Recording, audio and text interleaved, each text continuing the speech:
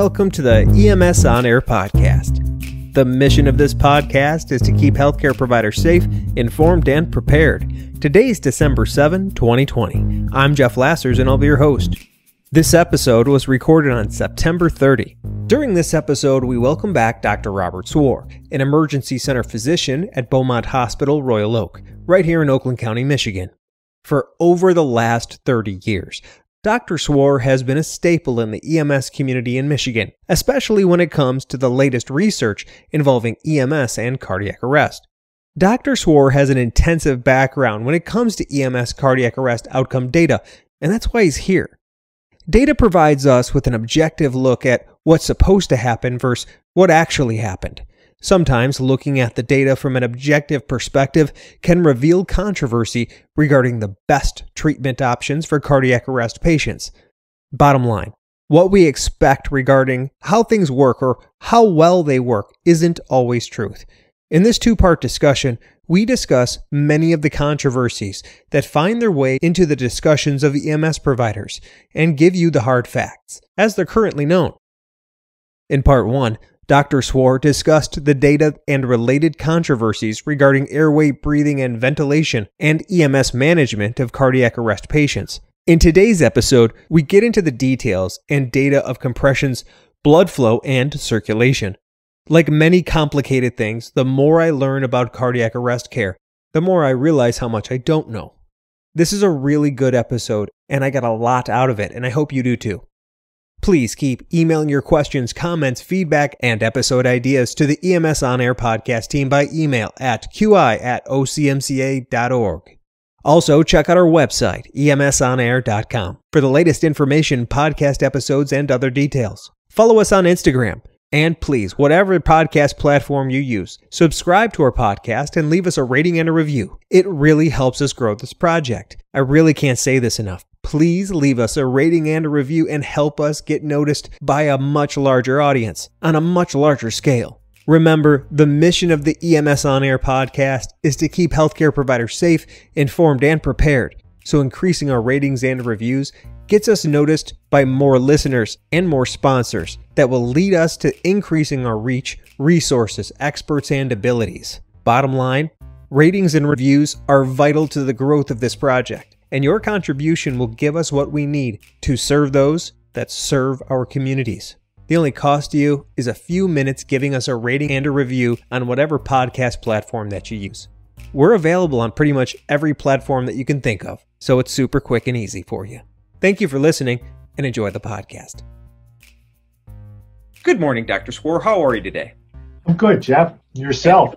I'm doing great, man. Thanks for joining me today. So in our last discussion, we ended with cardiac arrest controversies and maybe a little bit of cardiac arrest care clarity.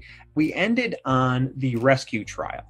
And we talked about the use of impedance threshold devices. And these are devices that create a negative pressure inside the chest by putting the device on the end of an endotracheal tube or an LMA or a supraglottic airway device. And it only limits the amount of air that can get inside the chest to create a negative pressure that's going to allow the heart to fill and create more cardiac output. So give us a little background on these ITDs, those who might not have listened to the first episode yet. Describe the use in the science that supports the use of these devices in cardiac arrest. The impedance threshold device, like you said, increases negative interthoracic pressure. So if you think about it as you're ventilating somebody, you're doing bag valve mask ventilation, you squeeze the bag, the air goes in, you put your thumb over the endotracheal tube, and when the air comes out, it has nowhere to go, so it's like a straw, so it causes a negative interthoracic pressure. So that's important. That's how the impedance threshold device works. That increases venous return. It actually, in some studies, suggests that it decreases intracranial pressure through the veins that are in the spine, results in increased blood flow and increased cardiac output. So there's one big study that did not show clinical benefit. There's some questions about that study, but there's certainly a lot of literature that suggests that this increases blood flow, and there's a fair amount of use in the country. Now, these devices aren't just being used for cardiac arrest, and we covered that in the other episode we did with Dr. Swor, so go back and listen to that if you want to catch up on those ITDs. But in a lot of times, these ITDs are used in concert with what are called active compression decompression CPR devices. These devices are used where you're pushing down, like traditional CPR, to create the compression, but then you're actively pulling up on the device to expand the size of the chest with a suction cup on the end of it. Dr. Swor, you've had experience with trials in the past. You have a lot of background in this. Can you please describe what ACD CPR is and a brief overview of the science behind it?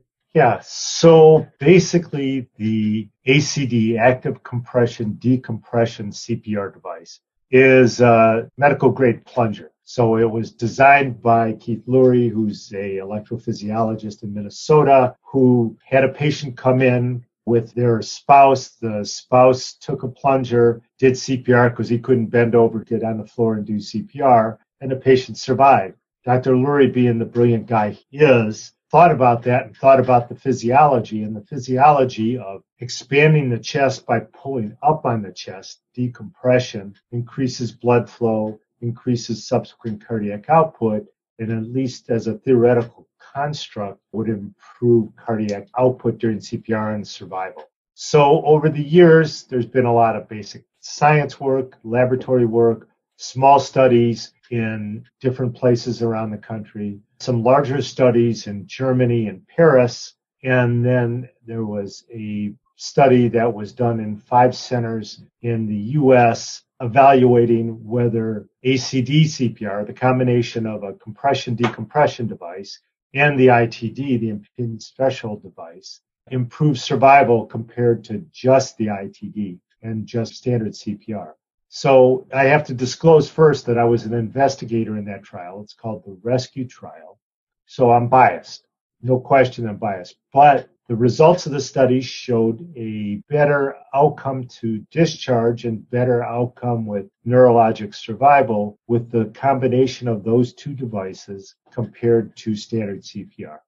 For those of you who are interested in maybe Googling the Rescue Trial, it's RESQ, Rescue Trial. Right. And now it's marketed by Zoll as the Rescue System, not to get into the business of it.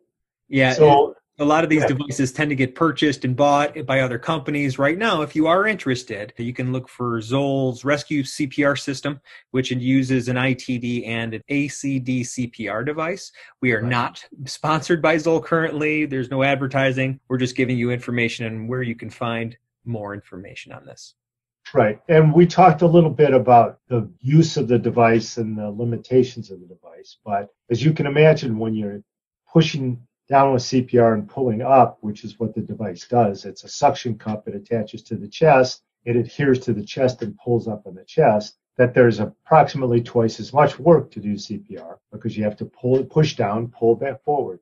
Now, obviously, like any technique, you can learn to get good at it. But at least initially, when we started the study, this was very difficult physically for EMS providers to do. And that was a limitation. I think over time people got better, but it's still push down, pull up, push down, pull up. And it works, in my biased opinion. It works to improve blood flow. We had good outcomes, but it appeared to cause a lot more work for your standard issue firefighter doing CPR. Yes, the device does seem anecdotally to work. I've used it on mannequins. I've never used it in the field, but it certainly feels as if my cardiac compression stroke is longer and more effective. Feels good. It's this device. It's got 2 handles on it. You're holding on to it. Your technique is similar, but you're elevated a little bit at your contact at the chest. And then the rate is a little bit slower. I think they have their metronome set at about 80. Do a little bit less. So getting used to the rate is different. And then there's a click for down and a click for up. If you have any musical talent, you probably won't have any problems. If you're like me and you have very little musical talent, getting the beat down was a little tough. But I figured it out within a few minutes. It was a great device. But you point out a great fact. Many EMS agencies are seeing the benefit of taking a human off the chest and replacing it with mechanical CPR devices. Now, there's a lot of them out there. There is the Zoll AutoPulse. There is the Lucas device. Can you please compare and contrast mechanical CPR devices that use ACD CPR and devices that don't?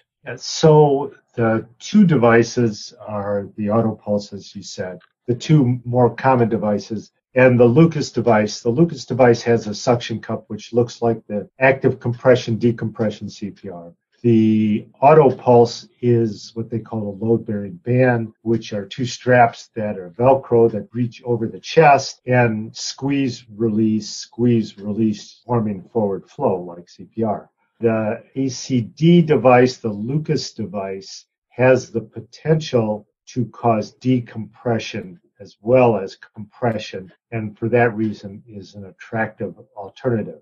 Most people that end up using it don't make the chest bare, they don't adjust it necessarily so that you get adequate decompression, but it has the potential to cause compression and decompression. And in theory, if we used ITDs with the Lucas device, we could substantially increase blood flow during cardiac arrest. So those are the two devices. So mechanical CPR devices, to compare and contrast versus ACD CPR, some mechanical CPR devices have the capability of producing decompression, some do not. We talked about the Zoll Auto Pulse, which uses a band that goes across the chest and does this circumferential squeezing around the entire thoracic part of the body. And then Stryker makes the Lucas device, which uses basically a piston with a suction cup on the end. Interestingly enough, Zoll has the ITD and Stryker has the piston with a suction cup on the end. Weird. So those devices that specifically are being used all over the place. Is there any literature or studies or data that's demonstrating a benefit of improved cardiac arrest survival outcomes when you use mechanical versus not mechanical? So there's a lot of literature on mechanical CPR devices. And the early studies were conflicting in that there was one study that was done, a national study, was a multi-center study, and it showed a worse outcome with devices compared to standard CPR. So when you get back in there and dig into it, it seemed like that the devices took some time to put on. The providers were so focused on putting the device on that they forgot to do standard CPR, or it delayed getting standard CPR. So there were these long pauses that resulted in worsened outcomes. I think by and large, people get it now that whatever device you're using, that you want to do that quickly and you want to minimize pauses. So I haven't seen literature that identifies that the devices are worse than standard CPR. But on the other side of this, there aren't studies that show a survival benefit. In other words, that patients do better with mechanical CPR than standard CPR. So that's sort of the concern. And if that's the case, if lives aren't saved with the devices, why use them? So I think that's really begs the question. And when you do mechanical CPR, when you implement mechanical CPR, there's a learning curve of getting the device on right, getting it on quickly. But once you do, you realize that, this circumstance all of a sudden becomes a lot calmer. And you don't have people swapping in and out. You don't have different people at different rates doing CPR. You don't have people falling off the chest, et cetera, all those things that all of us have witnessed when you watch CPR. So they sort of transform the resuscitation into a calmer, mechanized, if you will, event. So I was a skeptic. I didn't see the benefit of it. They're expensive.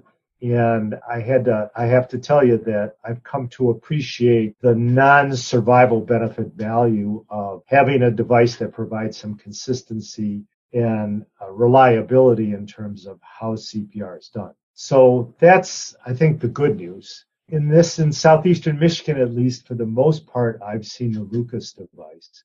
So I'm intrigued by that because of the potential to do compression-decompression device, although I haven't seen a lot of people focus on that portion of it. So should everybody do mechanical CPR? Is this the best thing since sliced bread? And does this allow us to do all sorts of things that we've never done before? Well, probably not. Certainly, it helps things on scene. It helps things in the emergency department. It makes things more efficient in the cath lab. And if you're responding and you've got one ALS unit with two providers and one police officer and maybe a bystander doing CPR, then no question that it makes sense to have mechanical pair of hands to displace that and allow all the other things in resuscitation to happen. Make sense? It makes absolute sense, sir. Now, And then, one of the things that I've noticed is you pointed out, the calm and controlled atmosphere that it facilitates. When we go to any place now and we get that Lucas device on, you feel the room go. Now, I can't speak for other agencies about administering the standard of care that they should be doing. I can certainly see being distracted by a new device, but if you're training adequately, you should be able to deploy that without disrupting your other standards of care. Now, at my agency, we're very lucky. We have a lot of great people on scene for a cardiac arrest, and everybody's working in concert together. It's not always possible. There's places that you might have one care provider for a while. So I think the big thing to look at your agency is the task, condition, and standards of cardiac arrest. The task is provide the highest quality CPR you can for the people in need. The conditions are, well, how many people do you have? How far are you from the people? How far are you from the hospital? So there's all these things you got to keep in concern. And then you got to compare your standards. What do I have to do per the rules? And what do I have to do per my own policies and regulations? So I'm with you in that it's not for every agency. It's not for every situation, but it certainly seems to be very helpful. And to quote my friend Matt Dwyer, who's captain of Madison Heights Fire Department, he gave the firefighter of the year at Madison Heights Fire last year was firefighter Lucas for all the saves he did. So we joke that everybody gets their pulse back with Lucas. They might not survive, but man, do we get pulses back a lot. Anecdotally, that is. again, and that is anecdotally, and that's the survival benefit is not really borne out by the literature. But there's clearly a benefit there. The other reasons that people have wanted to implement mechanical CPR is that it made it safer to do CPR in the back of a moving ambulance while you're going to the hospital. So we'll talk about that a little bit in a few minutes, but clearly it's better to have a mechanical device doing CPR in the back of a moving vehicle rather than a firefighter or EMS personnel standing up, doing CPR, suboptimal CPR with one hand while they're holding on a bar and hoping that they don't get creased by a vehicle going through lights and sirens while they're unrestrained. So there's clearly a safety initiative. There's certainly a safety mandate, and we'll talk about CPR and progress to the hospital in a couple of minutes. The other issue is they're mechanical devices. They're very good at generating consistent pressure and force. And as a result, in a lot of studies, you'll see there's an increased rate of rib fractures. There is a much higher rate of sternal fractures. No surprise there, right? Makes sense that you're pushing down on the chest harder. And those are not necessarily unavoidable complications of CPR, but they certainly are more frequent in mechanical CPR. And I wonder if it's because it's unavoidable or if the devices aren't calibrated appropriately to give appropriate depth of compression. Where that turns into a problem is we had at least a couple of people that I've seen that got resuscitated, went to the ICU, got cooled, woke up, were starting to get better, but their chest was hurting so much and they had a sternal fracture that they stayed in the ICU for another week because you couldn't get them off the ventilator because their chest cavity, you lost integrity of your chest cavity. Now, give me a sternal fracture and a longer ventilation versus cardiac arrest and death, but there are complications nonetheless that we have to be aware of. So is it more of just being aware that it's not there are downstream effects to this. It's not just it provides this and that's it. There are effects we need to be cognizant of. Now you're pointing out the fact that life in pain is better than the death part of that. You're going to get a chance at continuing on pain-free eventually. Right. So I think care has to be taken. You have to pay attention to what's going on scene. And the device has to be adjusted correctly. And perhaps that's a good thing. Perhaps that's unavoidable. But like any technology that we use, like any procedure we do, there's side effects. So that's where I probably, as a summary of mechanical CPR devices, I think we're going to see them more and more as the price goes down, as more people use them, and they do change the dynamic of the arrest. But by the same token, there are side effects. Optimally, I'd love to see the Lucas decompression device with an ITD.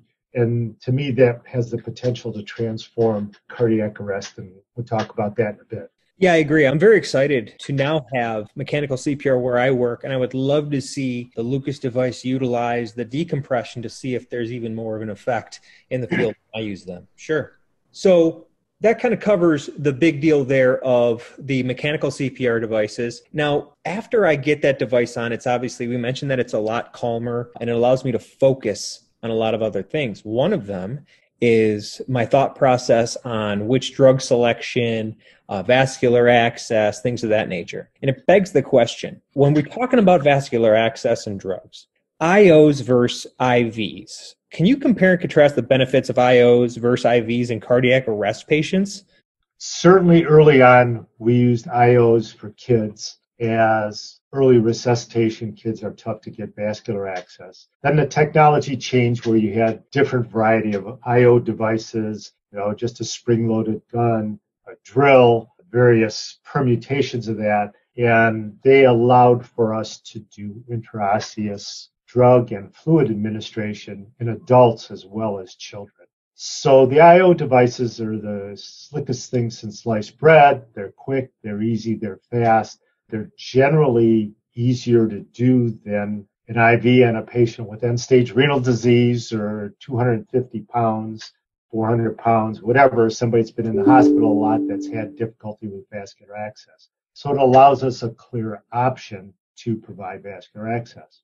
They're also nice because they can be provided in the lower extremity where you're away from all the hubbub of doing CPR, managing the airway, et cetera, et cetera. In the early days of CPR, medics took great pride in endotracheal intubating, putting an external jugular in, giving drug through the external jugular, which was a big honking vein that you could see fairly readily. And that's kind of gone by the wayside, I think. So IOs are easy to do. Medics are very comfortable with doing them. They work pretty quickly, and they're faster than getting an IV in a number of cases. So that's the theory. The reality is we don't know necessarily if they're better than peripheral IVs. So when you're doing CPR, you're pushing blood flow forward from the chest. When you pull up on the chest, blood flow is going back from the lower extremities, superior vena cava, inferior vena cava. But there's some theory that if you're doing a lower extremity IV or IO and you push a drug, it just takes longer to get to the heart and gets back to the arterial side of the circulation where the drugs actually work. Epinephrine in particular works by causing peripheral vascular constriction. It isn't its direct effect on the heart. So epinephrine, when you give it, has to go up through the lower extremity if you're using an IO, back to the inferior vena cava, up into the heart, back out to the arterial circulation, and causes peripheral vascular constriction is where its benefit is during cardiac arrest. So there's a few studies that have compared IOs to IVs. Nobody's done a good, large, randomized controlled trial comparing those two, the same drugs with the two different devices. There are a couple of large studies that compare IO use of drug to IV use of drug. And one, the ALPS trial, was a multi-center study using amiodarone and lidocaine for cardiac arrest for VFib. What they identified is that amnio and lidocaine are slightly better than placebo for shock refractory VFib, but they looked at their data in a secondary fashion and found out that if you gave the drugs IO, there was no difference compared to placebo. But if you gave the drugs IV, there was a difference in their effect compared to placebo. So the suggestion is that, maybe the IO drugs aren't getting there in a timely enough fashion to have an effect. Did they compare the location of the IO?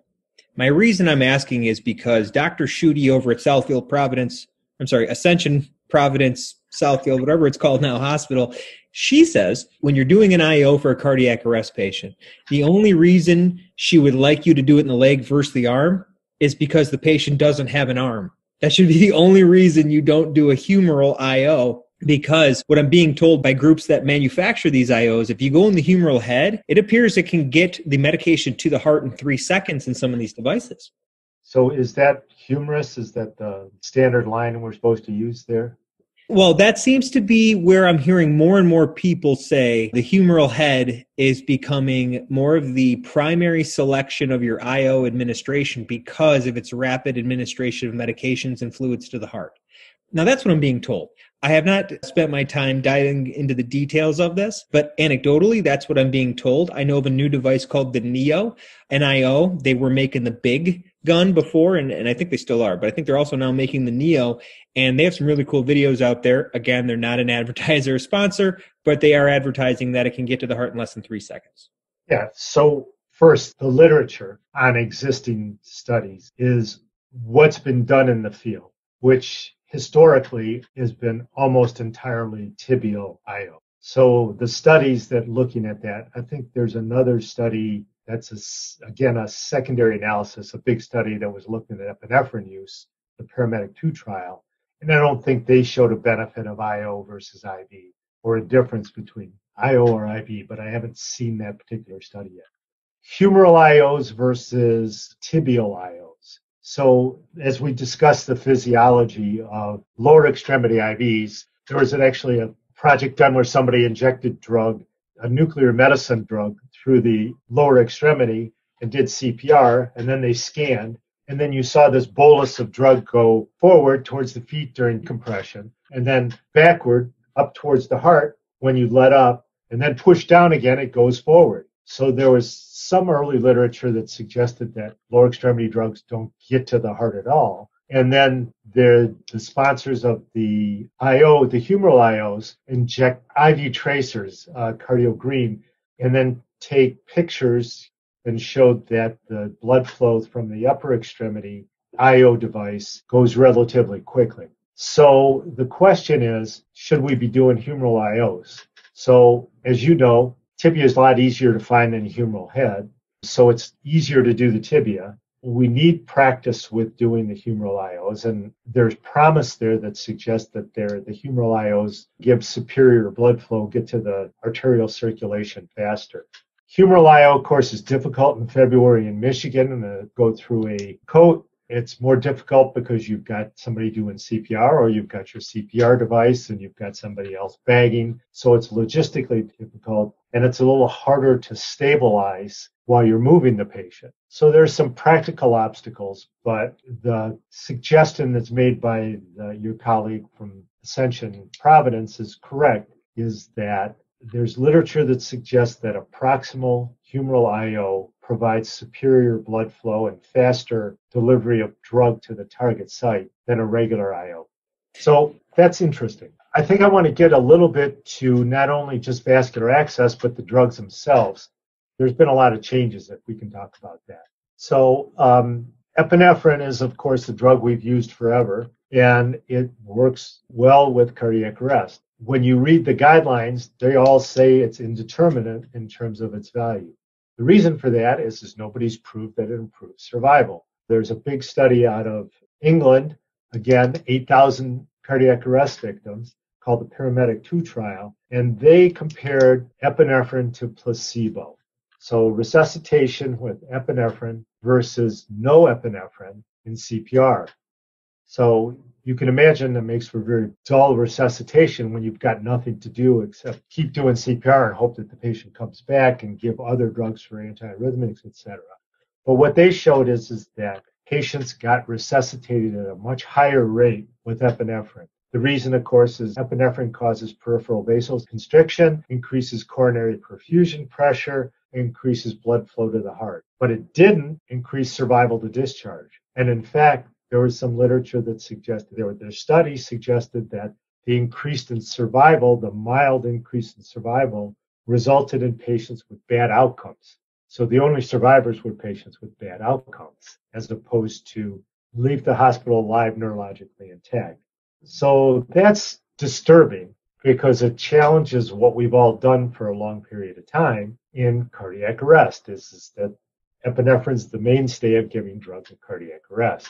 So it does increase resuscitation. It gets patients' hearts started, but it perhaps doesn't improve the neurologic environment. It causes peripheral vasoconstriction, causes vasoconstriction in the brain, decreases cerebral blood flow, and decreases survival, blood flow and then neurologic outcome. That's been parsed a number of different ways. The time to give drug was from 20 minutes after the 911 call was the average time to giving drug. That suggests that, well, maybe the drug's given too late. And that's why patients don't survive.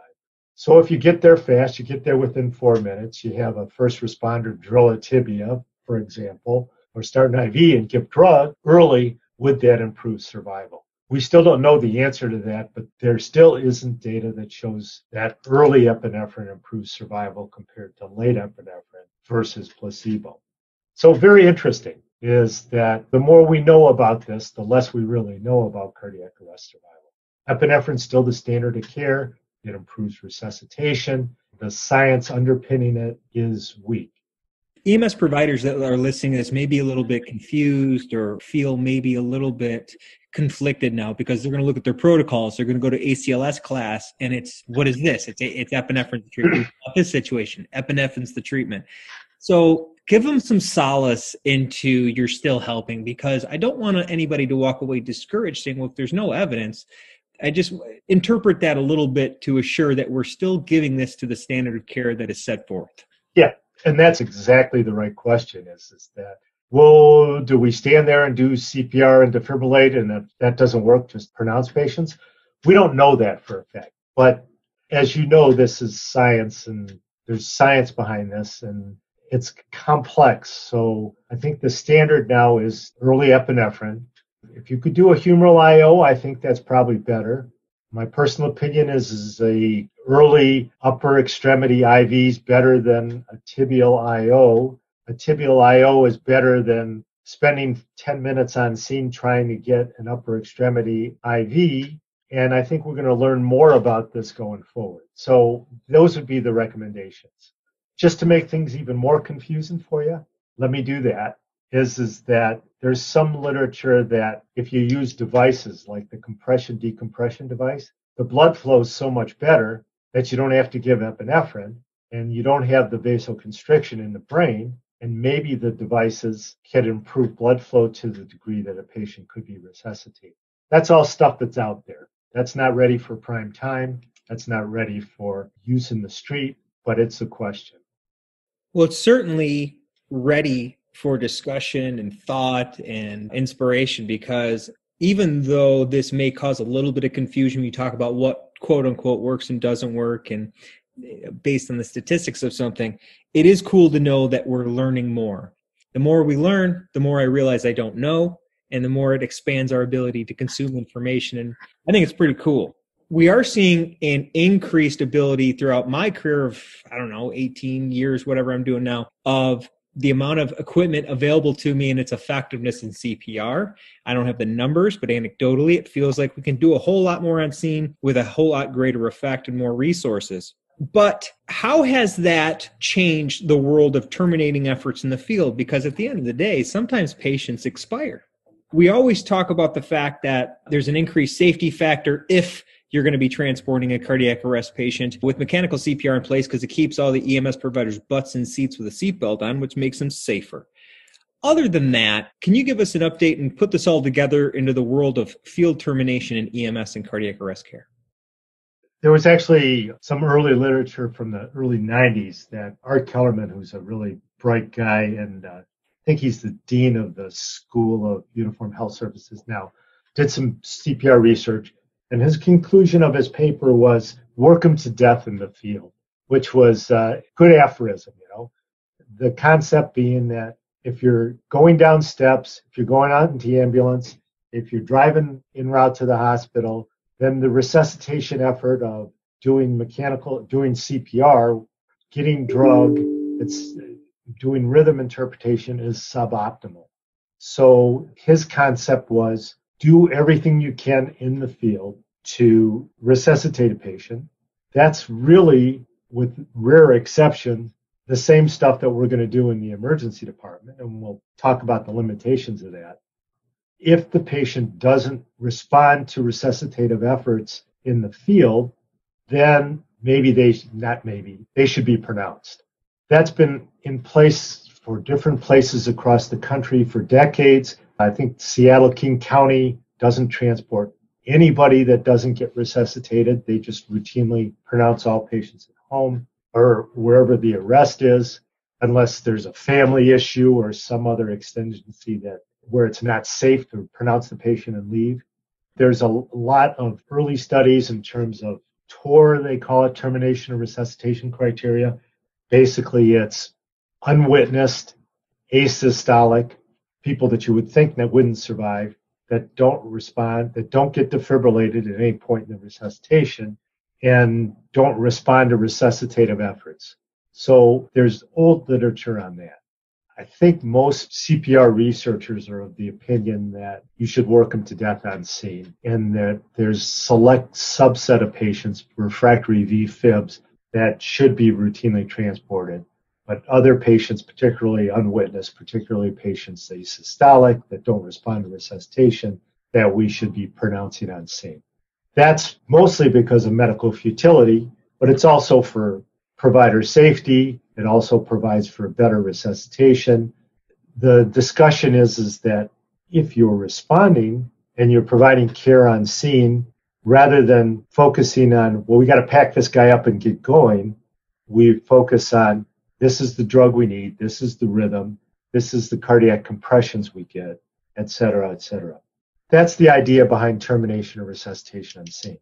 There's some interesting stuff that documents that EMS agencies that transport more patients with CPR in progress have worse survival rates than people that work patients to death on scene. So there was a study in JAMA, Journal of the American Medical Association. That's a big study that was published a few weeks ago that actually documented that there's worse survival for EMS agencies that transport patients with CPR in progress. And the theory, of course, is that they're not being aggressive with the resuscitation on scene. The theory being that the goal was to get off scene and they weren't. Can you expand on that? Sure. So there were shorter times on scene, less complete resuscitation on scene.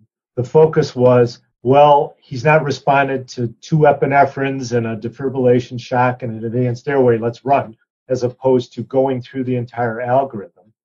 If you remember the CPR lectures in ACLS, where coronary blood flow goes up gradually during CPR, you get off the chest, pauses in the chest, the blood flow dumps. The more you interrupt to get out of the living room, go down the steps, load the vehicle, transport, there's more interruptions in all those places. And all those interruptions result in loss of coronary blood flow, loss of ability to resuscitate the patient. Is it possible that, well, not only when you're trying to scoop and swoop off scene, obviously you're focused on getting off scene and not the, like you said, the steps of the algorithm, which are built to build that blood pressure, to put them in greatest chance of survival, but also the time it takes to move them from the floor to the cot, to the ambulance, all those steps. There's no way you're providing compressions the entire time unless you have a mechanical device on board. So what about in those situations? Is it still the fact that they're trying to get off scene that may be creating these drop-off points of compressions? Well, and I don't think anybody's looked at that issue, but there's still the issue of, is the patient getting drugged frequently? Are you doing rhythm checks frequently? If you're going down the steps, the patient's in VFib the whole time you're moving the patient, can you defibrillate in a timely fashion? Once you start moving, do you continue moving all the way through the continuum of care till you drop them off in the ER? Or do you really stop along the way to do the resuscitation that needs to get done? So I think it's complex, and I think it's somewhat operational research as opposed to medical care. And nobody's looked at specifically, if we transport with mechanical CPR in progress, does that prevent things happen? I can only tell you that mechanical CPR hasn't increased the rates of survival, and you would think that that would have some impact on field termination. So I think the consensus of the literature is that patients should be worked to death on scene as much as possible. You know, based on all the information that I'm aware of as a paramedic in the field, I don't think anything specifically for me and my actions have changed with these introductions of new devices. It's just using them in that environment. Nothing has changed in our transport program.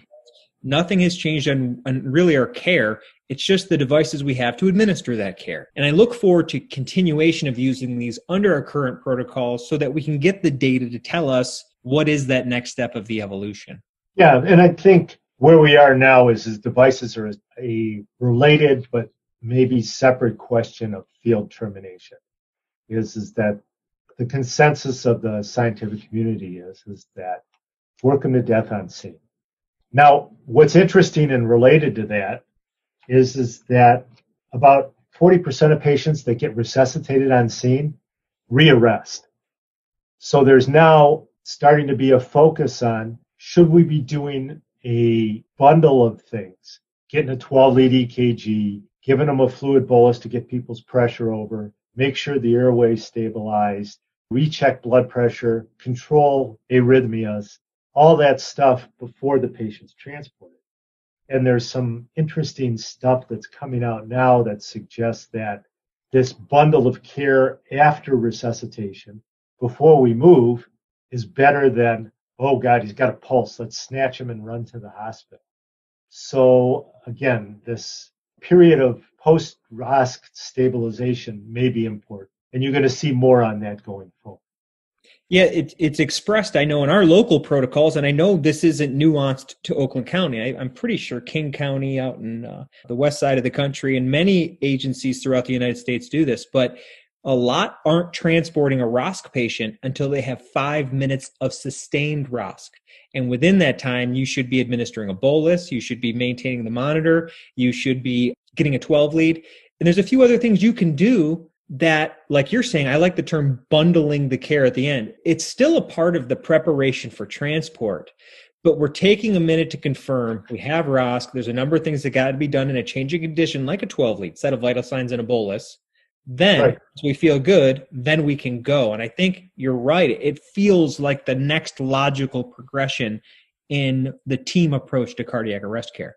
Yeah, if you can prevent rearrest because the patient's blood pressure is 110 versus 80, if you can prevent refibrillation because the patient's still having PVCs after a primary VFib arrest and gets lidocaine or amiodarone, I think more people are starting to go back to lidocaine a bit, which is interesting.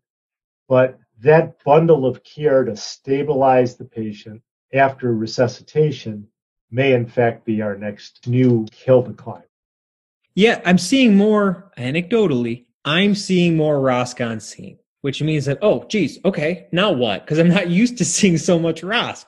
And this is now that opportunity, man, preventing the rearrest is like its own thing, right? Like loading the heart up now, making sure we got that bolus, protecting that blood pressure, what medications. Then on top of that, there's all these new devices and communication tools to call your local medical control, online medical direction, tell them what's going on and be like, hey, this is what I got. Before I go, hey, you might want to give them hunozidone, X milligrams, whatever. So building on the cardiac arrest care and expanding it now that these incremental changes, this is super cool. If I do have a cardiac arrest patient, a lot of times there are these studies going on with this acronym that I'm not so familiar with called ECMO. Can you tell us about ECMO and how it applies to these patients for cardiac arrest? Yeah, and before I leave that, we kind of gone full circle because stabilizing the patient after ROSC is really within the scope of practice of a paramedic. Medical control is an important component of this. But I think part of what the medical community looks to the medics for is they know how to do this stuff. And if people are going to survive, it's going to be because EMS saves them. Sometimes I get the sense of the medic says, well, we got ROSC, we got to get them to the hospital and get them out of our hands. And in reality, what we're looking for is the medic to function to the level of their ability, which they can do to stabilize, control blood pressure, control dysrhythmias, interpret 12-lead EKGs, and all that stuff to save care. So this is, again, where we started is that EMS saved life, cardiac arrest, and this is all part of that piece. Let me just talk very briefly that we're talking about field termination and work them to death on scene. Some places are turning that concept on its head a little bit, and they're taking patients in refractory VFib, shock them a couple times, start a line, give some epinephrine, put them on a Lucas, and snatching them with CPR in progress with a mechanical device, and taking them to a specialized cardiac arrest resuscitation center. This is being done in a few places in Europe. The place that's had the most experience in the U.S. is in Minneapolis, where Demetrius Yiannopoulos, who's a crazy Greek who lives for cardiac arrest resuscitation. And what he does and what his group has done is that he'll take a radio call from a medic somewhere in the city that says we've got a patient with refractory VF with CPRs in progress, put him on the Lucas. They take the patient directly from the field to the cardiac cath lab, bypassing the emergency department where Dr. Yiannopoulos is ready for the patient. They'll take a couple of garden hoses, actually there are 16 French catheters that they'll stick into the femoral artery and femoral vein. So they're huge catheters. Do that with the Lucas in place, CPR in progress, and then run the arterial catheter through a ECMO pump. ECMO, extra membrane corporeal oxygenation. So basically what it is it's peripheral bypass. So it oxygenates the blood, runs it back into the femoral vein to control blood flow. They basically put the patient on bypass. Once he's got the patient blood flow going, does a cardiac catheterization, opens the presumed artery for the patient with refractory V-fib, which has caused the refractory V-fib, leaves them on ECMO for a couple of days, depending on how the patient responds. So for those patients, in at least the Minneapolis experience, is they've set it up. You just can't do this at the local hospital. And he's set up a system that he's got technicians, the lab, et cetera, to respond. And what they've done is those patients are probably twice as likely to survive as patients without that kind of therapy. It's not for everybody. It's patients that are older than 18, younger than 70. They're refractory V-fibs, so they're more likely witnessed. They're not your standard CPR. And they're patients without renal failure, dementia, cancer, et cetera. They're potentially high-yield people. And it's very interesting that they've done probably a couple hundred patients now, and they've had more than a 40% survival, as opposed to 15%, which would be the control group, patients that were similar historically that didn't get the benefit of that therapy. So it's pretty cool.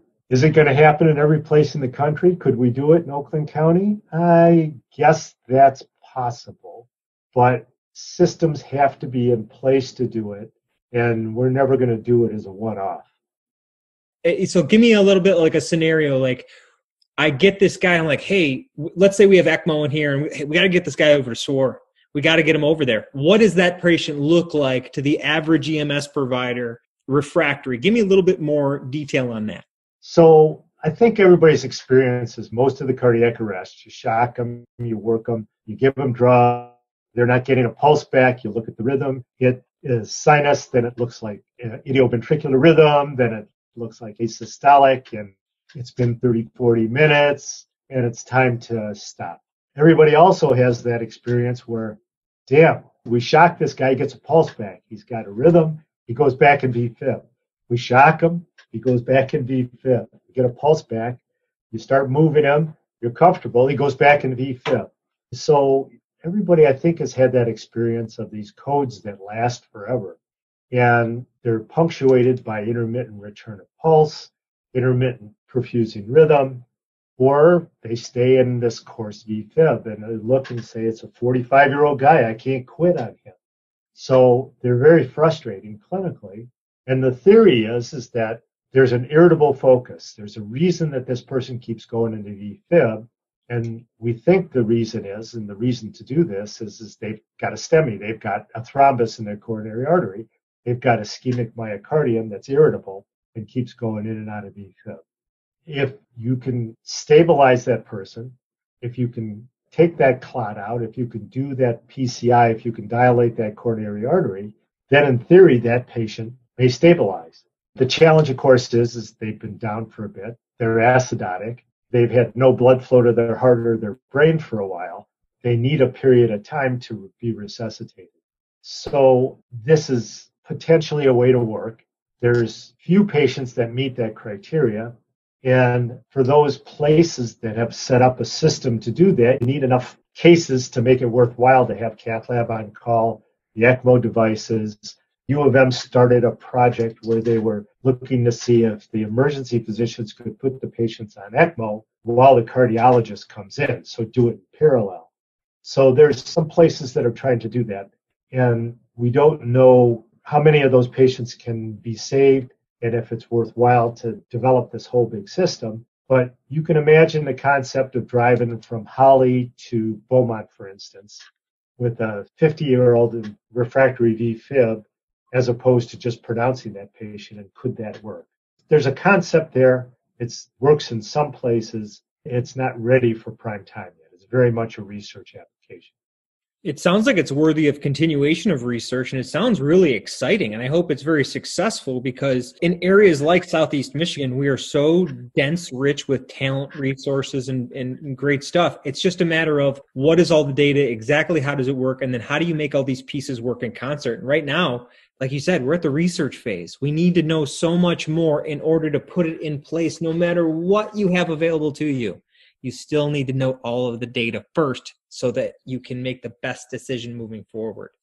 And it's interesting. I was looking at some old slides and I found my old ACLS slides where there's this picture of a watch.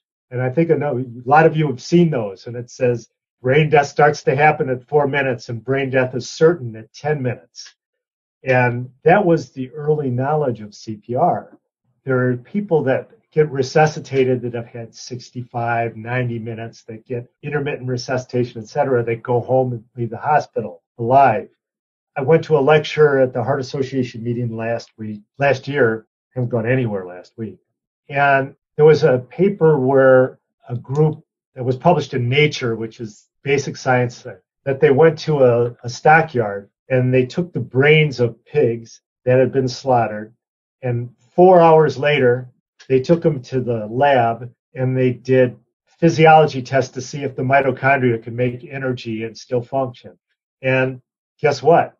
The brains were still functional. So we really don't know how long this brain can last if we can get the heart restarted. So that's EMS's job, is get the heart restarted.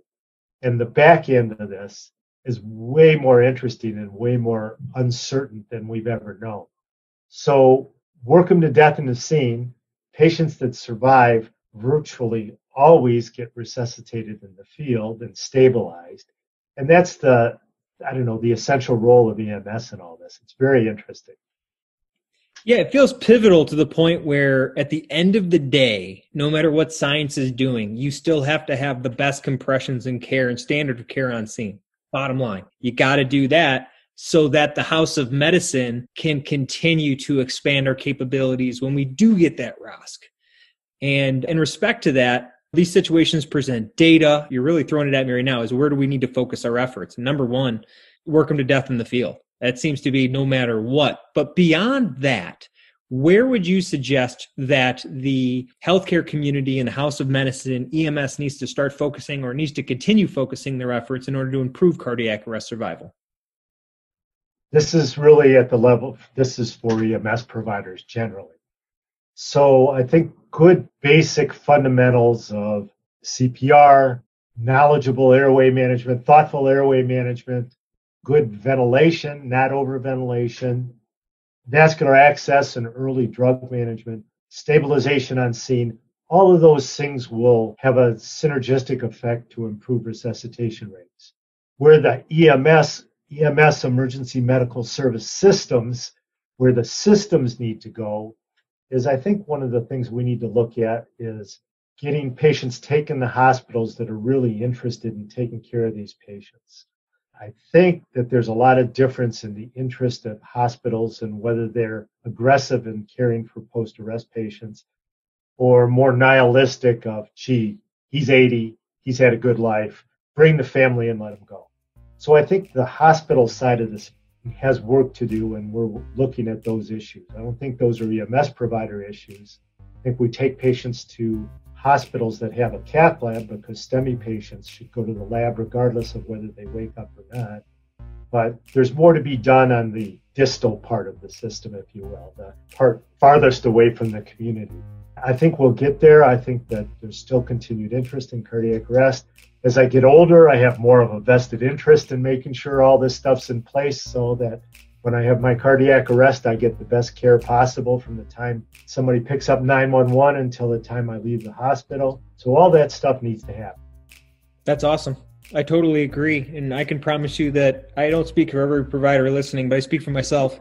I'll do about 99% good. Just kidding. I'm going to do what I can with this information and Thank you very much. Make it happen. Thank you very much for your time today, sir.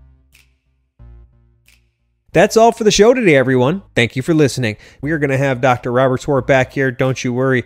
Please keep emailing your questions, comments, feedback, and episode ideas to the EMS On Air podcast team by email at qi@ocmca.org.